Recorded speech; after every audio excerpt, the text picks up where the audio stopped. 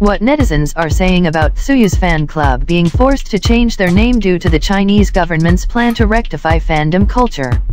Twice-member Tsuyu's fan club in China is also being affected by the rectification movement the Chinese government is taking to make entertainment-related platforms perform their duties to ward off irrational idol worshipping. According to reports on August 31st, China's largest social media Weibo notified Tsuyu's Chinese fan club to change its name. The report stated, Tsuyu's fan club posted a message to its member to consider a new name for the idol's fan club. According to the Chinese government's policy, the account name and other related account names should be modified within the next 2 weeks. However, that message was deleted shortly after, as reported by the media. Tsuyu's fan club name is called Tzuyu Bar, which is a combination of Tsuyu's name and the word bar, meaning a gathering or fan club. However, the social media platform informed the fan club to change the name.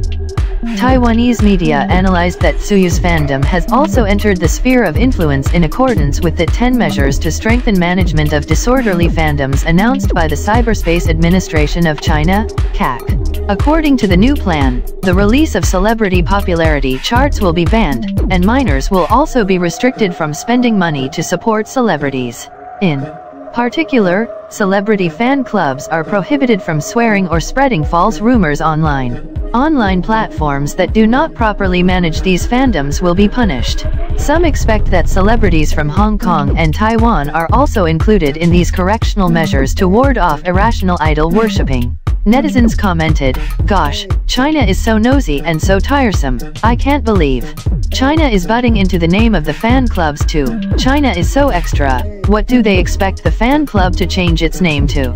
Please leave Tzuyu alone. This is why a lot of people want to change their nationality, LOL, and is the Chinese government bored? LOL."